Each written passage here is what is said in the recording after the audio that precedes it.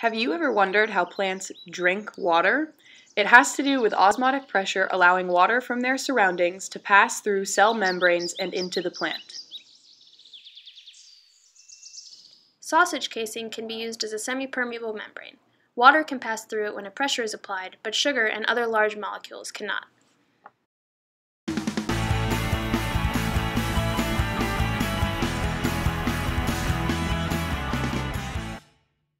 In the left beaker, a sausage casing is acting as a semi-permeable membrane with a sugar solution outside and a pure water solution inside.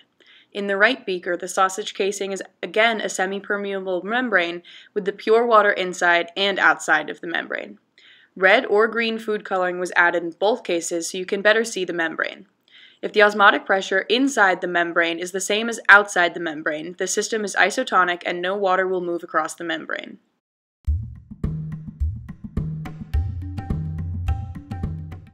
Over the course of a few hours, the amount of water in the sausage casing in the green isotonic setup has not changed.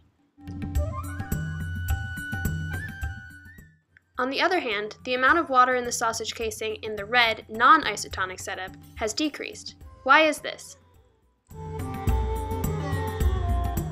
Here, the container filled with blue balloons represents a container filled with water.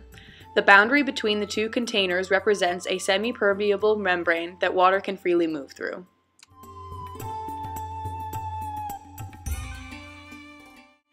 Sugar, represented by the red balloons, cannot move through the membrane.